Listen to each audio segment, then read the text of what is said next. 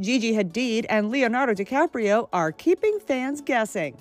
The supermodel and the Hollywood A-lister reportedly spent time together at a pre-Oscars party over the weekend. A source tells E! News that the pair both attended Darren DeCenciol and Richie Akiva's annual bash at a private residence in Bel Air, but not as a duo. Rather, they were part of a larger group of mutual friends.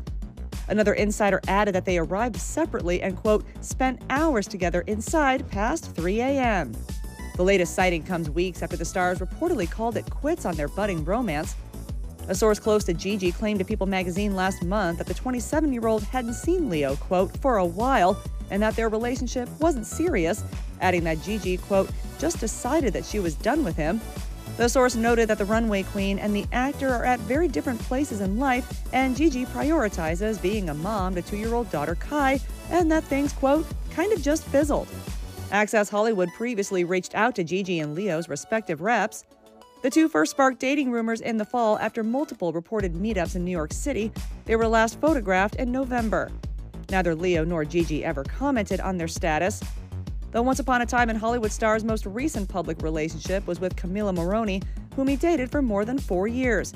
Gigi, meanwhile, last publicly dated Zayn Malik, with whom she shares Kai. And the proud mom and Next in Fashion co-host recently told Access Hollywood which pieces of her wardrobe she's planning on passing down to her little girl. You're both parents. We are. Did the babies come to set? I know they're babies. So mine couldn't, because mine was only 6 months old and traveling across the country was way too difficult, unfortunately. Mine was with her dad the first half of when we were, so the first 2 weeks, because it was a new job for me. I wanted to get settled in. But then when she was with me the second half, I really understood the run of day more. I understood where, she would be safe and all those things. So I think as a mom, you have to like map that out in your head before you're like, okay, and yeah, it just also gave me the chance to make sure I was doing the best I could on this job. So I'm really lucky to have that ability, and we had so much fun when she could join us. It was awesome. She walked the runway, which was so cute. Yeah. She was just like looking at the cool way that it lit up. It was so cute. She didn't know it was a runway. She was like, I know. Floor. So good. I hope you both are saving all of your looks for your children one day. We borrow most of our looks. Yeah, they all went back.